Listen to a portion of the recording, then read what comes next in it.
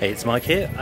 While I'm away doing all the research, I thought I'd post you a couple of videos that you thought you might be interested in. So I'm on Peter Street at the moment in Soho, a place that we've been to many times before, and I'm going to point out some locations that you might recognise, just to show you how close they are together. So, literally, this is 27B Peter Street. This is now known as Boulevard.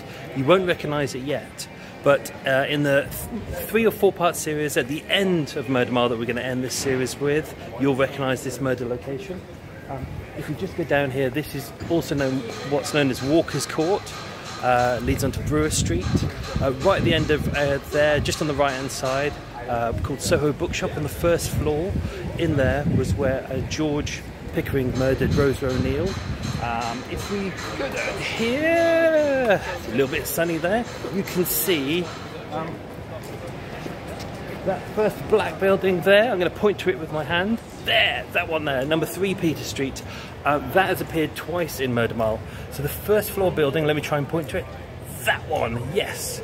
That one was the location where Jacqueline Birri was murdered. If you remember that, that's at the start of the season. She was the prostitute who was beaten to death with a poker, and the guy said he didn't do it, but he did.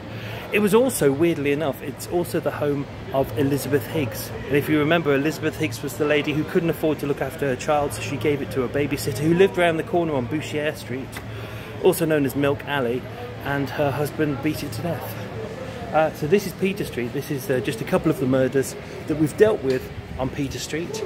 It's only a small street, but there's a lot of action here, and I'm guessing there's even more murders to come.